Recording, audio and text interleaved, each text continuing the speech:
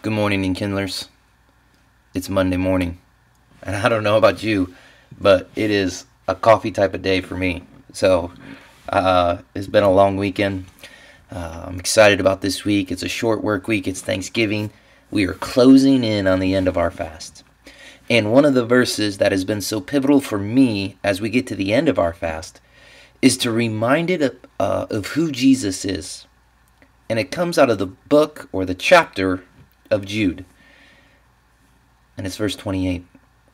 To him who is able to keep me from stumbling and to present me before his glorious presence without fault and with great joy. To the only God our Savior be glory, be majesty, be power and authority through Jesus Christ our Lord, before all ages, now and forevermore. That has been such an encouraging verse for me, because as we bend to the end of this fast, I feel like I'm getting ready to stumble, or I just feel weak.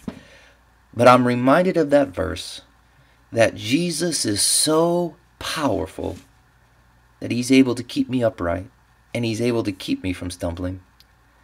And to think that Jesus wants to present me before the Father blameless.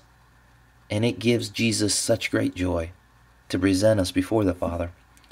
What an encouraging word. So, no matter what you face, no matter what your week looks like, remember who is able to keep you from stumbling. Enjoy your week. We love you guys. We'll see you next Monday.